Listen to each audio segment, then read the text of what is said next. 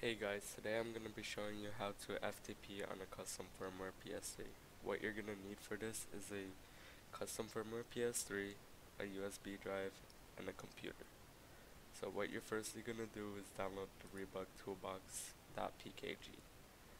Then you're going to plug in your USB drive and then go to your computer. And then you're going to be here, and then you're going to find your USB. You're going to click it.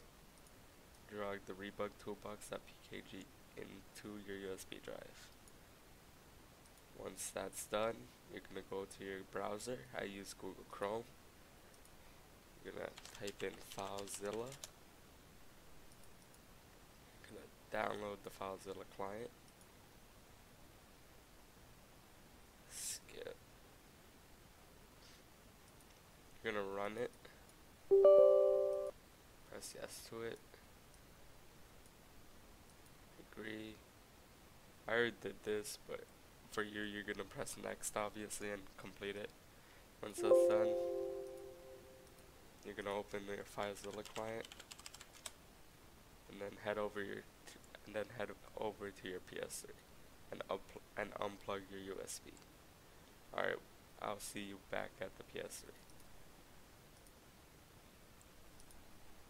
Once you're on your PS3, you're gonna want to plug in your USB and head over to install package files, or for me it's going to be package manager since I'm on Rebug custom firmware.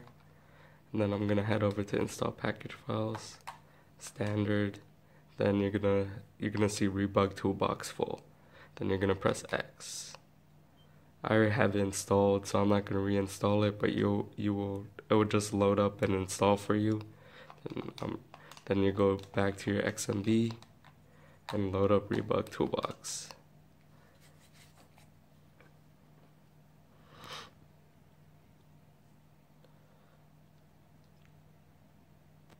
Once that's done, you're just going to press X for your system information, and that's the IP address you're going to put into FileZilla.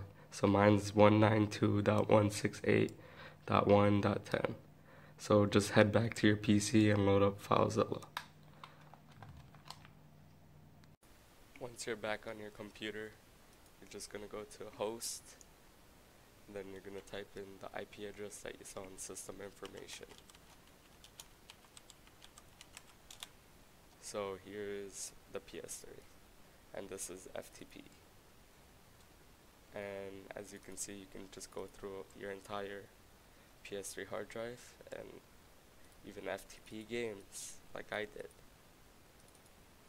And that's that for the video. Take care. See you guys later.